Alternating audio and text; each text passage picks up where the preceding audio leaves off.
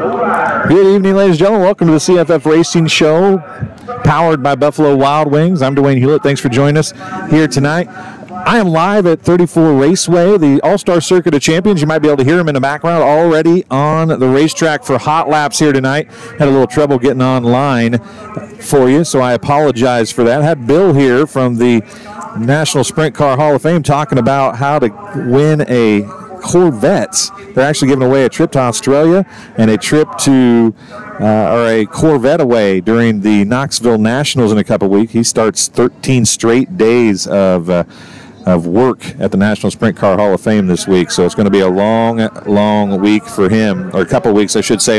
But I was able to catch up with a few people. Hopefully you're able to enjoy this as we get ready to go here, and if you're not able to watch in person, a good crowd here tonight at 34 Raceway though, and I'll get Bill back maybe at the post-race show to talk a little bit more about what he's got going on at the National Sprint Car Hall of Fame. But for those local folks that are wondering how Ryan Jamison is doing, I was able to catch up with him a little bit earlier as he was still healing up from an incident here at 34 Raceway earlier this year. So we'll take a step away and let you hear what Ryan Jamison had to say during his interview just a little bit ago in the pit area, as he's got a driver driving his 51J tonight. Now, so I think rather than push it, I'm just going to keep up and do my therapy and come back strong as I can. Well, your real life job's farming, and it's kind of hard to do that on one leg. Yeah, that was a real mess here this spring. Guys actually got started a little bit, and then we had a day and a half there in May we could go, in which we tried, and I still had to keep it elevated and all that kind of stuff, try it in the tractor, you know.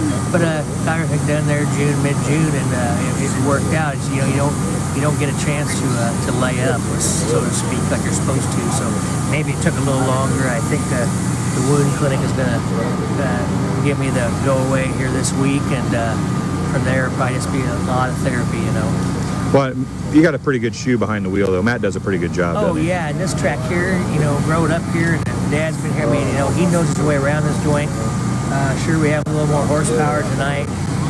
We're going to lack a little to some of these guys in the 12 motor, but and we don't care. We're going to, if we get slick, and I hope it ain't heavy like it was last time here. If it slicks off, this guy here, you never know. You know, dark horses might come riding on in.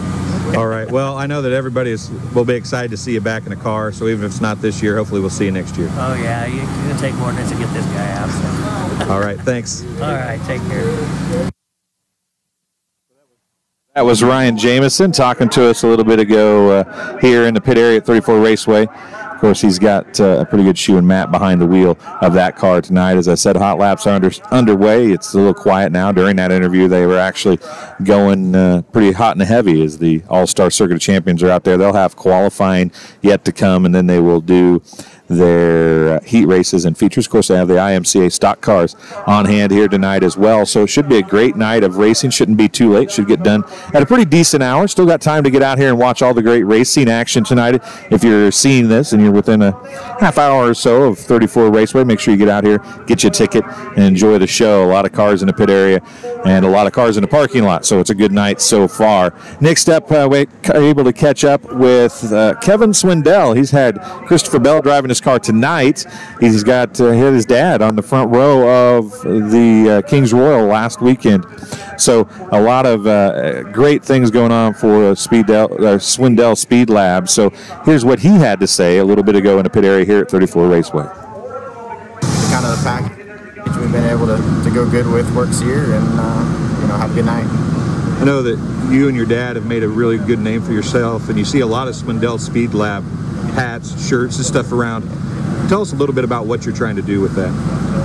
I mean, we really just kind of, I don't even really know. After I got hurt, we just, we didn't want something that was named racing and or just the normal, so we kind of went out of the box, and it just kind of caught on a little bit, and you know, been able to just kind of snowball it into a lot of stuff ever since. So it's been good. It's allowed us a lot of freedom to do more, and you know, hopefully it keeps growing. What can fans expect to see from you guys in the future? I mean, you're having some success with the car. You know, you still got your dad's running well, Christopher's running well with you.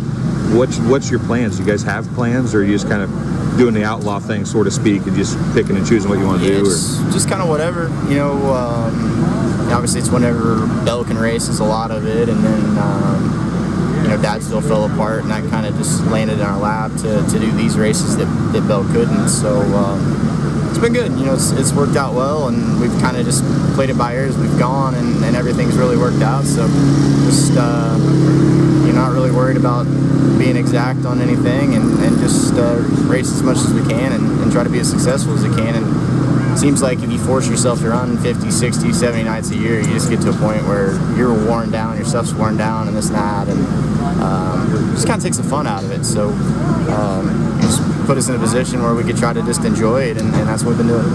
I know that in 2005 I did a paper down in Florida when you were coming into your own sort of and was winning some races, and your dad was really proud of you.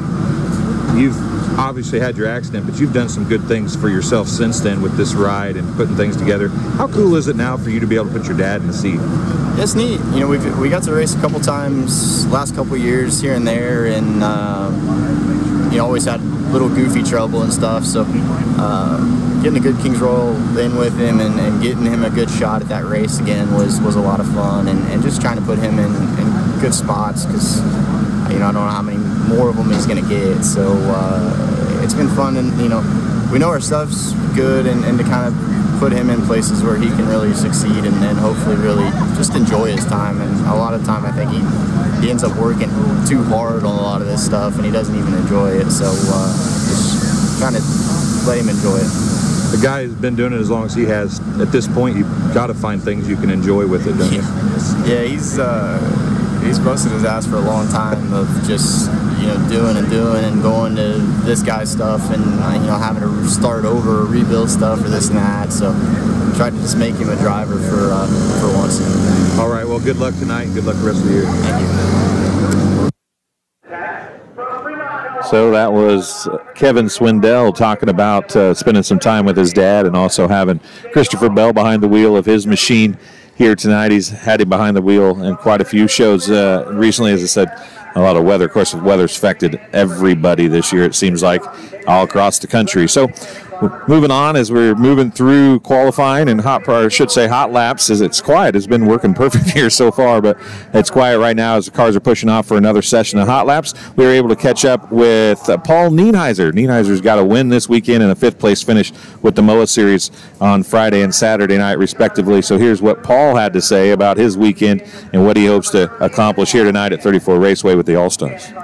Here, so there will definitely be and there is a tough field of cars here tonight, so qualifying is important, getting through our heat race, and just, you know, like I said, set ourselves up and hopefully be there for something to happen at the end, because that'd be a pretty big check.